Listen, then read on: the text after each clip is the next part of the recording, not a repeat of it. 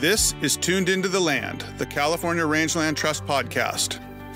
Here, we will dig into a variety of topics with the partners, conservationists, and ranchers who demonstrate every day, through their words and actions, the importance of conserving California's working lands.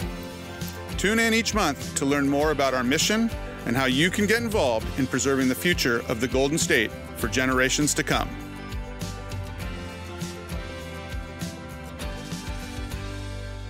Hello and welcome to another episode of Tuned Into the Land, the California Rangeland Trust podcast. I am Michael Delbar, the CEO of the Rangeland Trust. Today we are joined by a very special guest and friend, Dr. Dave Daley. Dave is a fifth-generation cattle rancher in Butte County. He's the past president of the California Cattlemen's Association. He has spent more than 30 years with the College of Agriculture at California State University, Chico. Excellent school, by the way. Served as the associate dean of the College of Agriculture at Chico, and was animal science professor at the university for many years. And he is the current farm administrator for the Paul Byrne University Farm. In September of 2020, the North Complex fire ravaged the Plumas National Forest. The area was and still is home to a grazing lease held by Dave and his family. And during that fire, over 319,000 acres burned. And for Dave, he lost almost a whole herd of cattle. Since the fire, Dave and cattlemen across the state have worked hard to turn a true disaster into an opportunity to affect real change. So with that, we welcome Dr. Dave Daley to the podcast. Good morning, Dave. Good morning. How are you today? We're doing great. Got a little bit of rain, so can't complain the least bit about that. No. So Dave, why don't you tell the listeners a little bit more about yourself, your family, and your multi-generational involvement in the cattle industry? Sure. We're from Butte County, California. I actually ranch. Hometown is Oroville, which is kind of nestled up against the foothills of Sierra Nevada. My family came there in about 1850 as Irish immigrants, miners. They passed all the beautiful land in the valley and where all the wealthy rice and tree farmers lived. And we went up in the hills and tried to scratch a living from there. And then it evolved. At that time, people did everything because they had to raise their own food. And, so they timber and cattle and just a little bit of it, whatever you needed to do to make a living. And it gradually, particularly my dad, but my grandfather started building the cattle business. So we're pretty much a cattle operation at this point. I'd be the fifth generation in the business. And then my son and two sons and daughter are both directly or indirectly involved. My oldest son's full-time. And then I've got grandkids. So we're still doing this. We've been there. I don't plan on going anywhere. And so I've always been involved. I had another life as a professor, but I've always been involved in the ranching business. I think of myself as a cattleman first. You've taken that experience and turned it into a presidency for the California Cattlemen's Association and a current board member of the California Cattle Council. So can you tell us a little bit more about your leadership and volunteer work in the cattle industry? Yeah, I think it evolved. One, I was always a strong believer that we're doing the right thing on the land, that the cattle business really cares about doing the right thing. And we want to be sustainable long-term. And so that was part of it. And then frankly, the other part of my life was the university as a professor. And so I had a lot of opportunity to interact with people across the country. And I saw value in what the California cattlemen specifically were doing, as well as national cattlemen. And so it wasn't a planned thing to move up and become president of California Cattlemen. It was just a gradual evolution. You work at the county level like many of our volunteers do. Eventually you're going to meetings at the state level and then the national level. And it just, once you realize how important it is to give back, I think it's part of what we do. I'm currently chair of federal lands for the National Cattlemen's Association as well. So I spend quite a bit of time, or did pre-COVID, now it's Zoom, but quite a bit of time in DC and in Denver trying to work on federal issues for the cattle business, as well as my service with California Cattlemen. And you're intimately involved on the public land side because you run cattle in the Plumas National Forest. You've held that lease for quite a long time. How, growing up out there, seeing the changes over time and the changing regulations, how is that, in your view, how has that changed between the time when you were a kid and what you see now? Sure. So we actually were taking cattle to the Plumas National Forest before there was a Forest Service. It started in the 1800s, and we were moving cattle to everybody. It wasn't just us. All the small ranchers We had private land in the foothills in the valley. And then in the summer, we moved to the high country. And that was just part of it. My grandfather, great-grandfather were doing that. And then about 1917, I think we were issued our first permit, which in my world was kind of recent, right? That's only been 100 years. And the permits people like to blame California for issues, but those are all federally regulated. They are not state. And we're called an allotment. We're on the Fall River allotment, which is east of Lake Oroville up in the high country. And so it's big timber country, lots of water. And we started taking our cattle there. So federal lands issues became pretty important to me. That means I have to deal with the Forest Service. Again, it's not with Sacramento. It's not with regulators in California because the federal government sets the mandates. So that's why we got involved pretty heavily with how that impacts. How it's changed over time. I think the biggest thing we've seen is just, obviously there is more regulation, but I don't think the regulations are onerous. It's the fact that you don't own the land, so there's a lot of things you can't do. Mm-hmm. And we've seen this horrible, we just have ignored what's happened to fuel loads. And I've seen the change. My dad and my mom remember, but she's 92. She remembers when much of that country was open with big timber. Now it's all choked with brush because we couldn't do what was the right thing to do, starting really since Smokey the Bear time, if not before. And we see the messages, log it, graze it, or watch it burn. And that has unfortunately rung so true, to all of us that are running on particularly public lands, that misconception that if we leave the land alone, it'll be pristine and wonderful. Yet we know that failure to manage is the worst management tool we've got. Yeah, and I agree with you 100%. My problem with the term log it, graze it, or watch it burn is it doesn't resonate with people outside of our community. Mm-hmm. It sounds like we want to take over and basically rape the land for our own benefit. And so I appreciate the sentiment. I think the language hasn't helped. I think the language needs to be more inclusive of the public in terms of what we do. So it's really about, rather than say log it, graze it, or watch it burn, we say about look at your insurance rates and how we may lose your homes. And how do we manage that differently? Does that include lots of different tools? One of them might be thinning. We might say it's logging, but thinning is an appeal. Mm-hmm. And I think our wordsmithing in agriculture tends to appeal to insiders. And we do a very poor job of recognizing how critical it is to communicate with people that don't think like us. And very honestly, don't get me on a soapbox, but I think a lot of us on social media in agriculture do a horrible job. We're so attack prone to people who don't think like us that why would they listen to us? I think we tend to be insulting. It's like, we live here, you live there, you're stupid. And anybody who posts that stuff, I think does agriculture a disservice. I think it could be reframed in a positive manner to say, we're in this together. We're all Californians. We have different issues. But very frankly, these forests belong to all of us. When you destroy the ecosystem, you destroy the water system. So we need to get people to not think about what happens to us. We need them to be more realistic that we care about what happens to them as well. And it's one of our failures in agriculture. And I don't see it getting better. So let's take that a little bit further. In 2020, we had the Bear Fire in September. That was just so devastating, not only to the timber and the grasslands, the whole ecosystem of the forest, but to the communities, your and your family's lives. It was heart-wrenching. Yet you took the time to keep a journal. And you took those notes and you shared that on social media.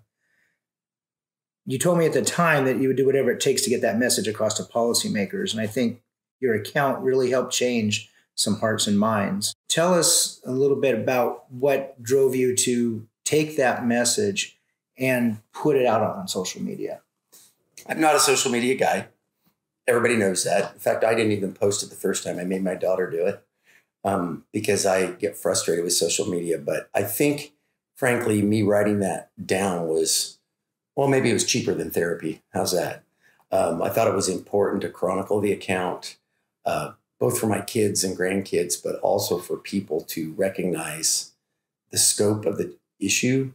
And I worked really hard, not necessarily in the writing, but it was a true thought process of it's not going to do good to blame one group.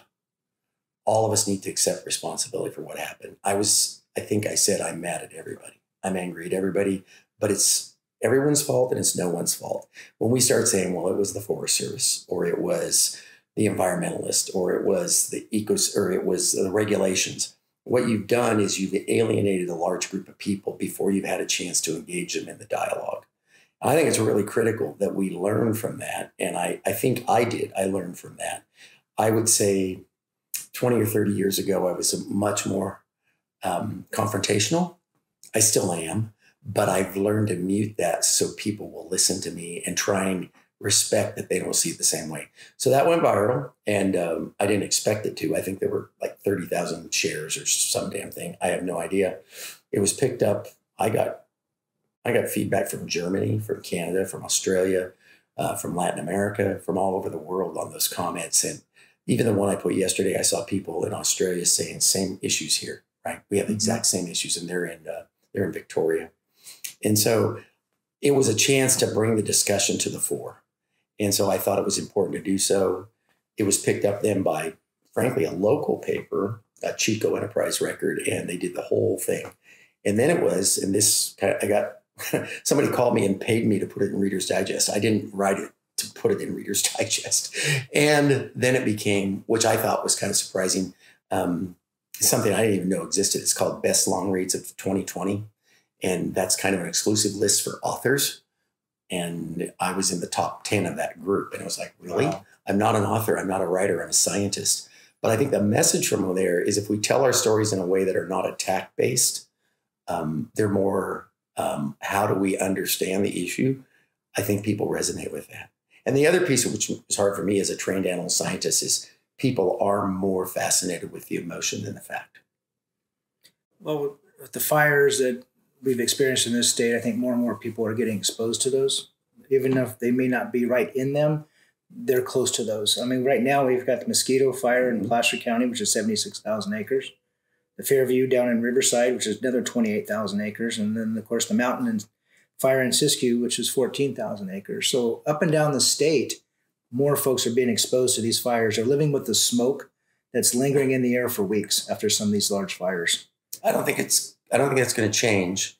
And I do think there's a lot of issues we would like to argue about with the general public. I think fire and drought are two issues that impact everyone.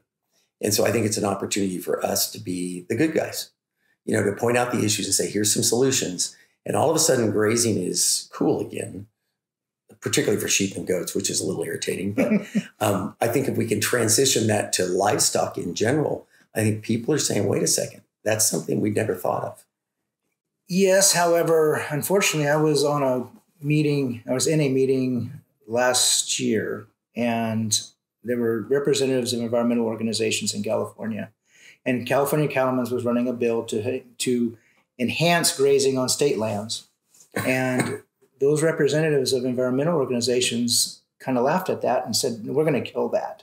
So it makes one wonder, are they really getting the message that grazing is a valuable tool for wildfire fuel suppression? Or are they stuck in those old ways of cows are bad, we can't have grazing on these lands? And these fires provide a great photo op. And you get politicians coming from all over, all different shades, to be out there and want to do something. Since that fire occurred in 20, you have been a strong advocate for some change, taking that opportunity, the devastation of that fire, and creating an opportunity to really affect some change. What has been the success since then legislatively? Because the state and feds have created a policy ship that can't easily be turned, but you got to start doing it. Yeah. What has happened? It's slow and it's frustrating because to us, some things would be obvious. I would expect environmental groups, extreme environmental groups, to continue to resist. And that's why this needs to go to the public. And I think each time you take it, it gets a little closer, a little farther. We've had some good things happen. Based on my experiences loosely, we ended up with this livestock pass to get into catastrophic wildfires. It was signed by Governor Newsom recently. We saw limited liability for prescribed fire practitioners, so you can start, and both of those were signed by the governor this year. So I think we're making progress. I had the opportunity to have Secretary of Agriculture, Secretary of Natural Resources, Deputy Secretary for Climate, Deputy Secretary for Forest, as well as the head of the United States Forest Service come to my ranch. We went up and saw it firsthand. That's the real change. When they see it firsthand, I think then people start to pay attention. So I'm not naive enough to think it'll change overnight. It's frustrating because it's obvious. And I just wrote another piece frustrated with our unwillingness to recognize the issues. But I think more and more people are saying that. And I don't care who says it. I don't need any credit. We just need to have that discussion. And I think as you start to get pressure from communities, I think that we're going to see I would say we're seeing a general change now. Will probably take, unfortunately, 10 years to see the real impacts. And I think I'll call them the less extreme environmental groups. I'm an environmentalist. I'm proud of that. I think the less extreme groups get it already. Mm-hmm. But just like us, are careful with funding and coalitions and relationships. And so even the people who understand it, it's like, we get it, but we can't sign on. It's kind of the behind the scenes part. And that frustrates me in politics, but you know how that game is played. Yeah, and a neutral position could be the best we can get sometimes, but it's that opposition position that is tough because it makes one wonder, didn't you see this? Yeah. Didn't you feel those impacts? Don't you want to find a solution to that? So what attempts at change were tried that didn't succeed lately, and what can we do to do better on that front? I think your example of grazing on state lands, that's one that's going to be tough for people. One, there's really not a lot of infrastructure left. We've dismantled all the fences and the water systems. So I think that's going to take probably 5 to 10 years for people to say, wait, that makes sense. There was some good work that the Cattle Council funded out of University of California Extension, Debbie Rao, who's an extension person from, I believe, Monterey County. I may have the county wrong. But she modeled how much fuel is being taken out of the system by cattle grazing. And I can't remember the number, but it's like 11.6 billion pounds.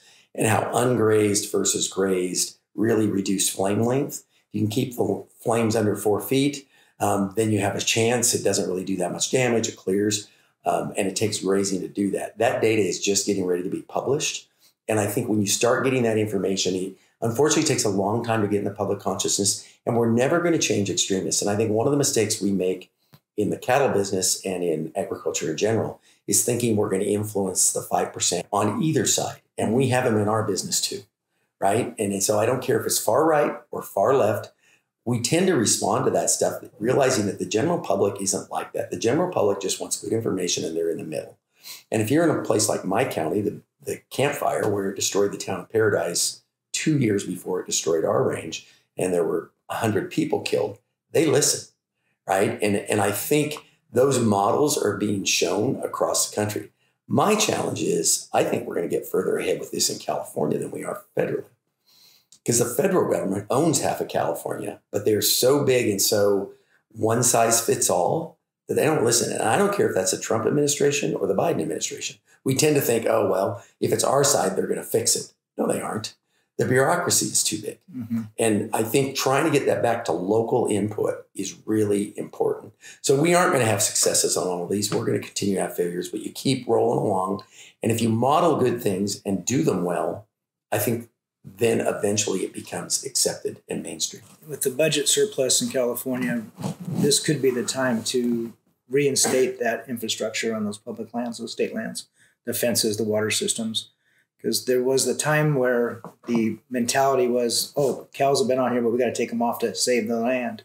And we're starting to see, well, a lot of us always knew it, but others are starting to see that, well, that was a mistake. Yep. So now's the time to rectify that. One of my frustrations is there is a huge budget surplus in California. I just wrote that new piece, but I think post-fire management has been abysmal. I think we do a horrible job with pre-fire and post-fire. We fight them and spend a lot of resources. We do nothing to reduce fuel loads ahead of time. And then once they're burnt, like ours, it's completely ignored. And so then brush sprouts up in the center.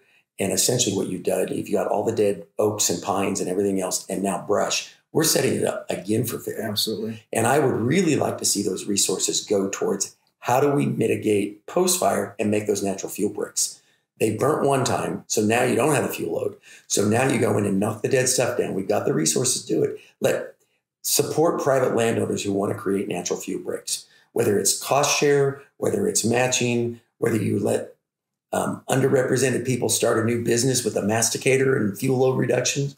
There's ways that the state could support those of us who've gone through catastrophic fire or reduce it before it happens. They just don't listen.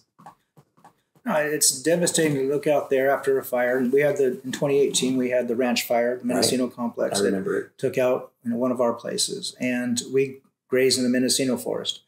And we lost cattle as well. Not anywhere near the scope of what you went through, but we went through it as well on our end. And even today, to see the dead trees, you can't drive out there without a chainsaw in your truck. You just can't do it. There's still trees falling, and they're laying there. There was a timber permit, but the Forest Service will get sued by folks saying, no, you can't take those trees out. They're dead. Yeah. They only have value for so long before they're worthless. But all that does is fall. And like you said, the brush builds up, and we're just creating another fire hazard that's going to hit us again in a few years. And it's the worst on the federal lands. So I'm in the Plumas National Forest, but I also have checkerboard land with Sierra Pacific, a timber company. They've logged all theirs already, almost, and replanted. I think their goal was 3 million trees a year for the next 3 years. And they've got little pine trees and fir trees all over the country. And it's hard to look at because but you get to the government piece, standing dead timber waiting to fall. Yeah. And now it has no value.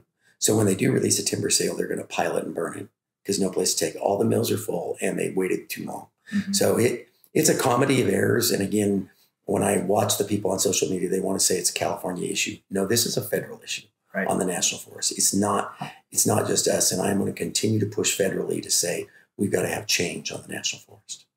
No, you earlier on, you made the statement, and it's absolutely true. There's enough blame to go around on all of this. Yeah, well, and that the Forest Service will get sued. I do deal quite a bit with the national agencies, Forest Service and Bureau of Land Management, and I've been on a few listening sessions or I've testified to Congress on some of these issues. And it really is interesting, or provided comments.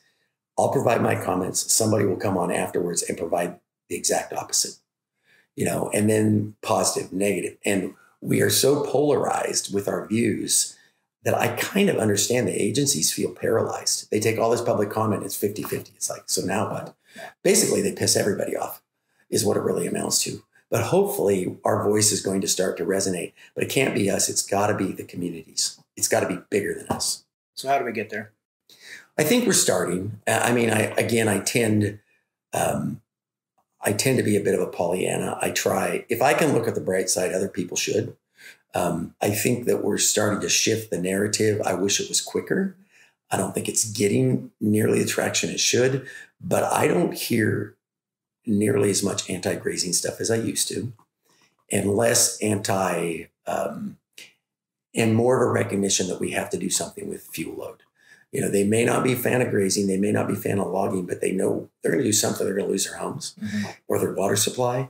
And so I hate to use tragedy to move the agenda, but unfortunately it seems it takes it. Right. And we've had it all over the state now. What can the general public do to support these efforts?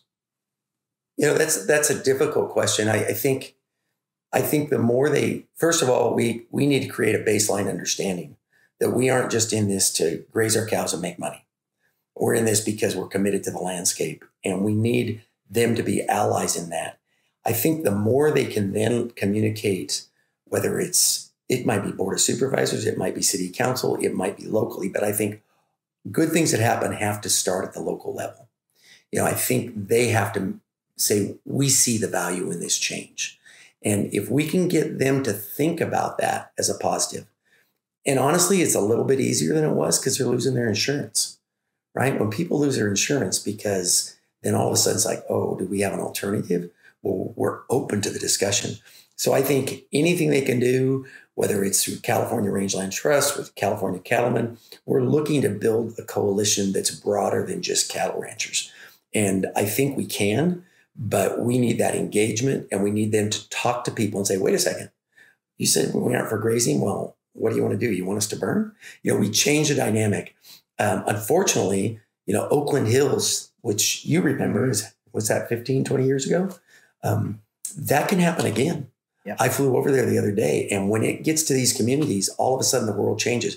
We don't need it to be a tragedy for people to change their opinion of things. So I'm really hoping that we engage the public in a positive manner, build coalitions. All of us can do it. And it could be simply a neighborhood watch meeting, a fire group. And I think the public's willing to engage. This has been a great conversation about what we've been facing and what we've done to help address it. But any final thoughts on this? This is a huge issue. And like you said, it's not going to get much better very fast. So anything that we've missed, any final thoughts that you can share? Well, I'll be honest. It's still, and I try not to let it be, but it's still a very personal and emotional issue for me. It's 2 years since we lost our cow herd, and I have to go back there, right? And my kids want to go back, but I have to take my 92-year-old mom back. You know, it's hard. It has been a difficult scenario, but I think the best thing we could do is learn to communicate the issues without being offensive and critical of others who don't understand. I think the assumption is that everybody's against us. And I get it. We feel like we're being picked on. And I think in general, most people just don't understand. I did an interview with a local newscaster the other day, and, you know, he was raised in LA, right? And then UC Merced went to USC for his master's, and he's in Redding and Chico. Well, how would he have context? So my job is not to say, you don't know what you're talking about. It's to, how do we build? I think we don't do a good job of building alliances with people who don't think like us because we don't understand it. And very honestly, had I not been at the university, I would be exactly the same way. But I learned at the university that you've got to figure out how to communicate with people who don't think like you. And I think we could do a much better job than we do.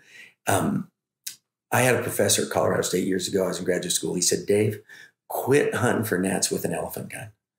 And it's always stuck with me because I used to fight over lots of things. And now I try and choose my battle. I don't think it's lessened my commitment, but I think it's like, don't offend people before you understand the issue. And honestly, on fire, I think we have the best shot we have had in a long time if we take it appropriately and we're trying to bring people into the discussion, not as enemies, but as collaborators and as citizens. So I got to be an optimist. That's who I am. I'm going to keep rolling along best we can. We're taking cows to the mountains, and I hope my granddaughter is as well. Well said, and thank you, sir, for your time. Thanks for the time. I enjoyed it.